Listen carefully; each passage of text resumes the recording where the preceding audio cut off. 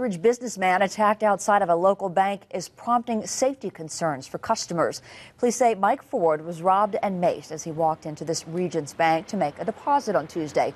Well, today we caught up with Melinda Penny. She says she and her elderly father are customers at the bank. She tells us there is only a guard at the bank 2 days out of the week.